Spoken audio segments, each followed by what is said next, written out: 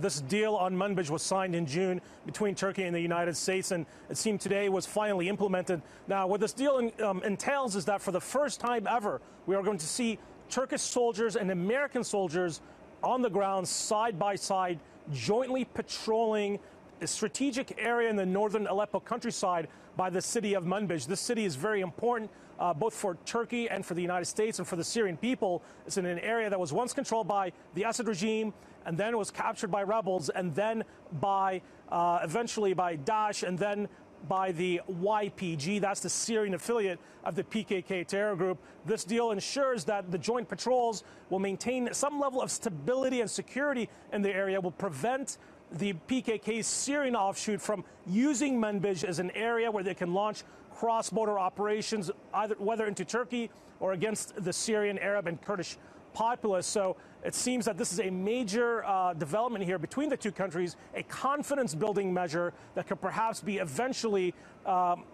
implemented in other parts of Syria. Let's not forget that Turkey is still very much worried that the United States partners with the YPG, the Syrian offshoot of the PKK, which is considered both by the U.S. and by Turkey as a terror group. So for now, we are seeing the first steps of a joint military patrol between the two countries in an area that's very important to control in order to prevent extremists from infiltrating into the rest of Syria and possibly into Turkey. So a very important development militarily in northern Syria. Goodbye. So Turkey and the United States are NATO allies. So what is the aim and significance, though, of this cooperation? I mean, they don't see eye to eye on every issue.